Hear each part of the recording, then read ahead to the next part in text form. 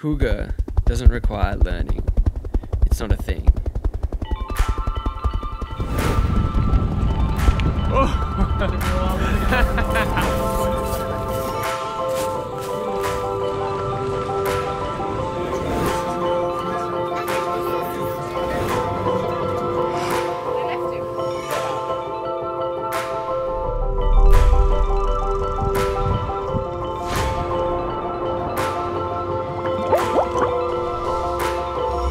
When I think about the hue-guh, I think mostly about the people. They're the ones who illuminate my soul. Fewer words can describe it, so I scribe this to remind me of those times that align with my summer in Scandi.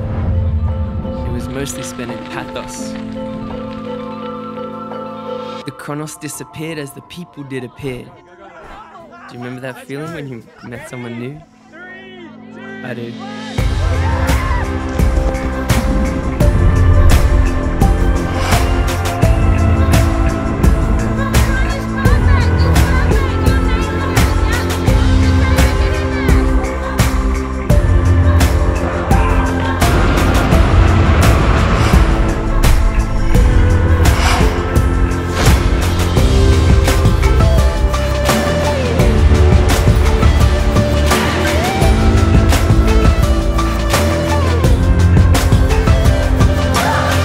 This is my hygge. Moments where minutes didn't tick.